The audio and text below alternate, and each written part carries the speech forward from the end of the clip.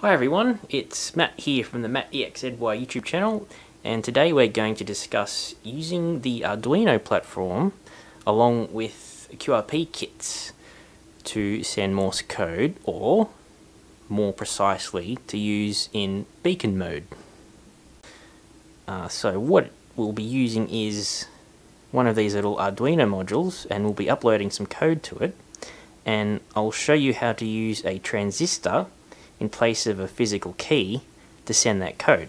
And just as a side note, just in case you're wondering what this is, I ordered another Daisy antenna tuner kit because I wasn't happy with my own sort of build quality with the first one, and I stuck it inside this delightful little tin that I got off eBay for about $2.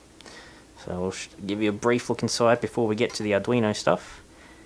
So there's the core, properly done this time, properly, well, I think it's properly soldered. This kit actually came with some far higher quality capacitors than the last one. The last one had these real papery plastic sleevey things which weren't that great, so I guess it's a bit of a gamble in terms of what parts you get with these sort of kits, but sometimes you get lucky. And so here we have two examples of what I think are some of the better QRP kits available from China at the moment. We have the Frogs QRP, and I've given the old trusty Rockmite a proper tin with a fan, actually, just because it looks cool. And yes, it says Season's Greetings, and there's a bit of a Christmas theme going on because here in Australia we have a $2 shop called the Reject Shop, funnily enough. And they had these cheap little chocolate tins on sale for 75 cents each.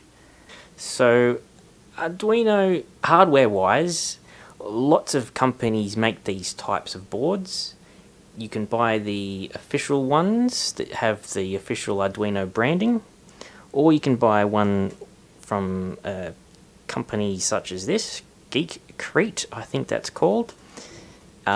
It doesn't come with this little Perspex case. I got this separate for about $1.80 off eBay, but it's a very nice quality board, I feel. This one came as part of a kit off Banggood for about, I think, $30 Australian. You can get Arduino boards off eBay in this form factor. This is called Uno R3, I believe. They can be very, very cheap, around $3.50, $4, but they also tend to have bizarre sort of USB controllers. The official software for Arduino works perfectly with this, but with some of those cheaper boards, the software sometimes doesn't recognize the controller. So stick to something that at least has a nice little logo on it would be the main point. So just as a brief example of what the Arduino software looks like, we have a basic little program, or sketch as they call it, to blink a light, to turn it on for 1 second and then turn it off for 1 second as well.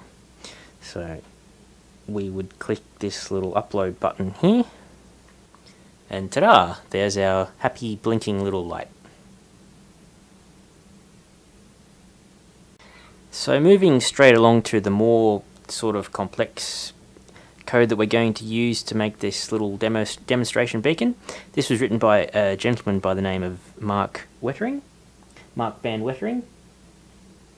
and his call sign is K6HX, and I will leave a link to his blog and this very code that you can copy and paste in freely to use as well in the description below this video. So if we scroll down here, we see what we're interested in here just after this little section here.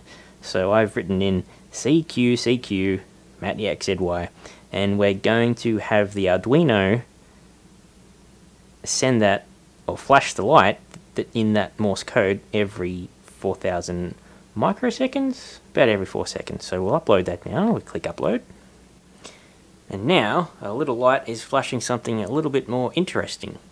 And also in that code you can modify the words per minute. Oh, there's the delay, 4-second delay. And there we go. So yeah, you can program the delay, you can program the message you would like to write. And now I bet you're wondering, how are we going to make this key the QRP kit? Well, stay tuned, intrepid viewer. So if you see down at the bottom right, there is a blue lead which is ground, and the red lead which is going to pin 13, which is the output from the Arduino. And pin 13 is being fed through a 1K resistor there. That's going to the base of an NPN transistor. I'm using an S9013 transistor, but I believe any decent NPN will do. And the ground I have going through a small, I think that's an IN 4007 diode. That's just to protect the Arduino, just in case there's any back current coming off the QRP kit itself. So pin 13 is going to the base of the transistor. Ground is going to the emitter, and the other lead here, which connects to the QRP input plug that you'll see in a moment, is going to the collector. And if all goes according to plan, it should look a little something like this. There we go.